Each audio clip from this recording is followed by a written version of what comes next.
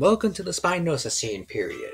The Spinosocene period comes after the Terranocene, lasting from 81 million years to 100 million years in the planet's history. The period is known for the development of large forests of cactuses descending from the pitaya, most notably in South Lyrusa. Selachopods also begin to claim more terrestrial niches around this time. The Spinosocene is most similar to the Carboniferous period of Earth, as both feature gigantic invertebrates and the proliferation of large forests, among others. This is how the continents have looked throughout the Spinosocene. Canmapu and North Lyrusa continued to drift closer to each other and eventually collided, only separated by mountains. Sea levels began to drop around this time. With the merging of Canmapu and North Lyrusa, some papilophytes migrated to the once distant northern continent, diversifying in new and exotic ways. The engorged porcupine caterslug is one such product of this migration, having split off from more serpentine breeds and evolved into a generalistic omnivore. Its exoskeleton is adorned with venomous spikes to ward off predators, and its tissues are saturated with poison, making it very disgusting to the taste. Its purple coloration advertises its toxicity. The porcupine caterslug reached up to a foot in total body length and weighed up to 6 kilograms when fully grown. The young are about an inch when they first hatch and have significantly shorter spines than the adults, although they increase in length with each molt. Although selachopods were the dominant shark clade on land, basal selachopodiforms continue to evolve, with some, like Squalosia and selachopods, filling the niches of amphibians like frogs and toads. The animal is so named due to its generalistic feeding behavior, as it swallowed up any animal smaller than its size. Squalosia were now above turning cannibalism, as even smaller members of its own species were on the menu. Its mottled green skin blended in with the murky water. Squalosia and selachopods can grow between 6 to 9 inches in length, comparable to a cane toad. Unlike other shark species, the majority of this animal's length is taken up by the body rather than its reduced tail. However, its young initially have elongated tails for swimming, making them akin to tadpoles. Some types of selachopodiform shark adapted more unorthodoxically to claim available niches. The gimbi, a relative to Squalosia, has developed an almost circular maw from the snapping jaws of its ancestors, ringed with serrated teeth that make short work of its prey's hard shells. This development of the creature's mouth design allowed it to coexist with its close relative by way of niche partitioning, where several competing species are driven to different niches by natural selection. The gimbi was larger than its generalistic relative and about a foot in length on average. Although it rivaled the Canmapu and porcupine caterslug in length, this selachopodiform was lighter at only 2 kilograms. Its young were about half an inch long upon first hatching. The selachopods became extremely successful and diverse following the Terranocene, paving the way for some to specialize further for life on land. One group, the Selachopods, developed a single claw in each foot to increase their grip on the rough terrain, and evolved to lay eggs with watertight shells, much like amniotes on Earth. The selachopods that remained amphibious still laid their eggs in the water and retained small gill slits, becoming known as the anonocopods. Anonocopods, while small and tied to the water, were still prolific in wetland ecosystems throughout the Lyrusas.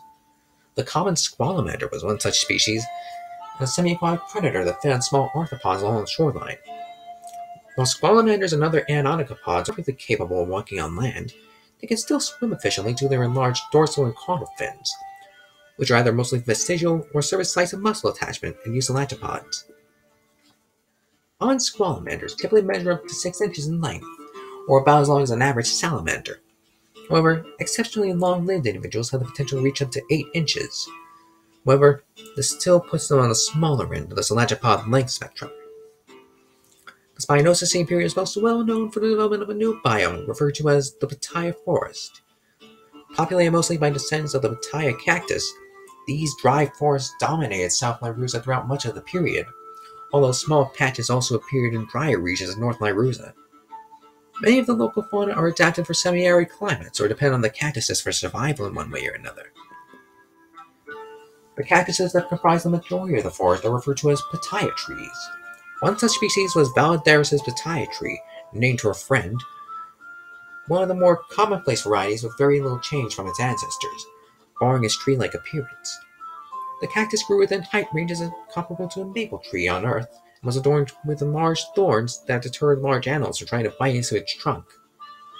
Its fruit is nearly identical to the dragon fruit we know and cultivate, albeit bigger. Some selachopods adapted to the pitaya forms by becoming lithe and lizard-like in shape for greater agility. Carcharodonts gracilis was a speedy insectivore that preyed on arthropods smaller than itself. Still, it was a staple in the diets of many mid-sized or large predators, such as spiders or razor-winged moths. However, its speed and stamina gave it the edge over any arthropod that wanted to make a meal out of it, making surprise attacks the only viable way to successfully catch it. Size ranges for Carcharodonts gracilis mirror those expressed by leopard geckos, with adults measuring between 7 and 10 inches in length. The pups of this selachopod measure around 3 or 4 inches from snout to tail, and elderly individuals may even grow past a foot. The first herbivorous selachopods evolved to take advantage of the abundant growth of pitaya during the Spinosocene. Dracon pitaya was a heavy-set animal with fairly blunt teeth, perfect for shearing through the tough tissue of the cactuses it fed on. Although a plant eater, its teeth were still sharp enough for use in protecting itself from anything it saw as a threat. One of the largest land animals of the time, Dracon had very little fear as an adult. Dracon pitaya grew up to a maximum body length of 6 feet on average, or about as long as some large breeds of pig. Although this would be eclipsed by larger animals in the future, the herbivore was still one of the larger land animals at the time. It weighed about 180 kilograms. Razor-whip moths continued to be a mainstay among predators even with the changing climate. Papillon carnifex, the species that gave the moths their family name Papillonidae, was near the top of the food chain of the pitaya forest and an ever-present threat to arthropods and small selachopods alike. Due to its agility in the air, the moth had no need to hide from its prey, and as such proudly displays a bright orange tint as, so to speak, an executioner's scrad. Papillon carnifex, while large for razor-winged moths and insects in general, was still relatively small at only 3 to 4 inches in length, or about the size of a domestic canary. Its caterpillars hatch about 1/10 of an inch before growing to 3/4 of an inch in their final instar. The cave-clawed lineage of the Wikimedias soon produced a new, more deadly kind of predatory spider. Onychobrachium was notable for having freed up 2 of its clawed forelimbs for the use of grappling with prey. Although its ancestors were nearly blind, the spider had 4 functioning eyes to complement its already incredibly acute ability to detect vibrations. It bore enhanced reflexes that bore it on precognition, part of the typo, allowing it to seize agile prey such as razor-winged moths like Papillon. Onychobrachium grew quite large for spiders by having ancestors that were only as large as hamsters, maxing out at 30 inches long. This gigantic arthropod weighed about 72 grams, making it quite lightly built despite largely being an ambush predator. One group of animals to see some unique representatives during this time was the springtails. Although most were unremarkable detritivores, one clade, the Myrmecomimids, became eusocial and filled niches occupied by ants or termites on Earth. The red spring ant was one such species, having developed different castes dedicated to different tasks. Workers are non-reproductive females that gather food for the colony, while drones disperse spermatophores to be fertilized by the egg-laying queens of foreign nests. The red spring ant has a polyphenic caste system where different castes have unique appearances and varying sizes. Workers are usually the size of corn kernels, maxing out an inch in length. Drones are typically a few millimeters shorter, queens are triple the size of workers, and nymphs are only as big as grains of rice. The Myrmecomimids, while abundant, provide a plentiful food source for highly specialized creatures. Nearly all selachopods have a pair of barbels on the snout that act as sensory organs. However, the elongated barbels of Rostrolingua armatus found a new use, poking into Myrmecomimid nests before trapping the springtails and dragging them to the mouth. The animal's tentacles have evolved into a layer of protective armor to ward off attacks from predators like razor-winged moths. Rostrolingua armatus measured about 5 feet from snout to tail, excluding its barbels, making its body like comparable to that of a giant armadillo. Pups aren't as heavily armored as the adults, and are about half a foot long upon hatching from their eggs. As well as the pitaya forest of South Lyruza, one of the habitats that is most rich with life is the ocean, with many primarily or secondary aquatic animal species calling the water their home. Chief among these ocean-dwelling fauna are the Wikimedias sharks and several invertebrate clades, some of which had terrestrial ancestors. Wikimedias sharks are one of the most common animal groups in Squalosia's vast ocean. Species like Sardella mimosundike, or if I'm pronouncing that wrong, were especially abundant due to their tendency to travel in large schools. Although an avid predator of zooplankton and small crustaceans, Sardella mimus was a staple in the diet of many aquatic predators, as it lacked any defense besides numbers or simply swimming away. A large population of these sharks indicates that the ecosystem is healthy. Sardella mimosundike is relatively small among sharks, only measuring up to 16.5 inches, or about as long as an Atlantic mackerel, weighing about 2 kilograms at adult size. Its pups were exceedingly small as a consequence of becoming an increasingly explosive breeder, reaching up to an inch in length. While cnidarians largely remain the same throughout Squalosia's history, some descendants of the giant green anemone, known as arborenemones or tree anemones for their likeness to trees, took up a filter feeding lifestyle. Basal forms like the verdant anemone were small compared to more derived species, but still form small patches of primitive cnidarian forest that act as a home for many animal species. While its feeding arms lost their nematocysts, the planemone still has stinging tentacles for defense. Verdant planemones are quite large for anemones, but as they are some of the more basal tree anemones to evolve, their average height is only 8 feet in height, or about as tall as a stalk of corn. However, long-lived anemones have known to reach up to 30 feet. Arthropods in Spinosocene had as much of a heyday in the water as they did on land. The greater ocean lilypad, a descendant of the Taurocine bristle sole, was one of the largest. This marine spider changed its lifestyle from predator to planktivore, using its bristled pedipalps to filter microscopic organisms from the water and drag them to the mouth. It floated on the surface of the water, content to let the currents carry it wherever it needed to go. Its large size meant adults had very few predators. Greater ocean lilypads were one of the largest, if not the largest, arthropods to appear in the Spinosocene period, bearing a leg span of 18 feet wide. Although not as constrained by the water, these spiders were still extraordinarily light, weighing only about 20 kilograms. The ocean lilypads weren't the only arthropods to take to the sea. Some razorback moths, like the Selachopods ornatus, took up a migratory lifestyle and hunted near the water's surface.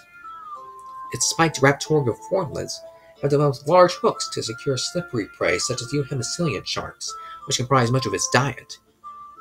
This moth was one of the first to develop parental care, as its larvae were poorly adapted for swimming and thus unable to hunt on their own. The Selachopods ornatus was one of the largest razorback moths to ever take to the air, boasting a wingspan of 5 feet at most, or a little bit larger than a red-tailed hawk. Its larvae were about a quarter of an inch long upon first hatching and grew up to 2 feet long in their final instar. While many invertebrates have secondarily adapted for marine life, the white cherubranch, a descendant of the slime wings, has done the exact opposite. While it still lives near the water, this sea slug has developed powered flight, being the first group of animals to do so post-colonization. It has also evolved to breathe outside of the water, using the lung derived from its gills to filter oxygen from the air. White cherubranchs are a naturally leucistic species, meaning that they naturally have low amounts of pigmentation. White cherubranchs, while huge compared to their distant blue dragon ancestors, were actually fairly small in size despite their majestic visage, with a wingspan of 18 inches, or about as large as a mourning dove. They were also very light, weighing only 1.5 kilograms. Aside from the proliferation of the lush pitaya forests, little else has changed in terms of vegetation.